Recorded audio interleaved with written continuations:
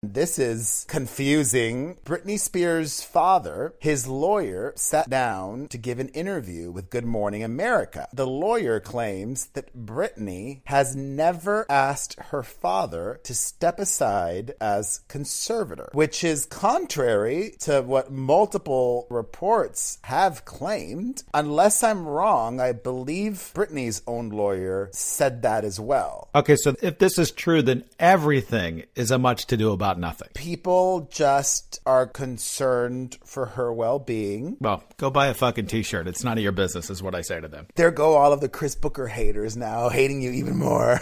I don't care. You got her lawyer on, two people from inside the camp saying she needs to be under this conservatorship, and there it is, and let's just keep our nose out of it from here on out. That's what I think. Instead, we're making specials where people are profiting off of it, and I don't know, I just think there's something going on with this poor woman, and, let's leave her alone.